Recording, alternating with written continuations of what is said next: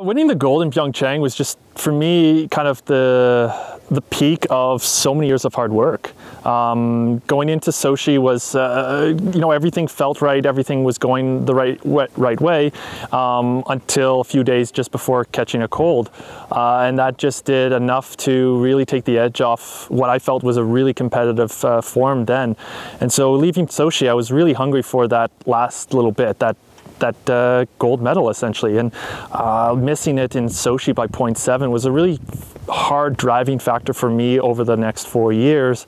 So to finally get that gold medal and have that race all come together, everything was just there, and that I took my moment and succeeded with it, was just unbelievable. It was just like all the hard work that's been put in, not just for me, but for the rest of the staff as well, kind of came all together, and it was a really emotional time, just that relief to finally be able to say I am a Paralympic champion and to be able to get there. And now, we're working to get there more often. I don't want to look at it as topping it, those results. I want to evolve from them. Some of the results, there were mistakes in those races, and I want to correct those mistakes.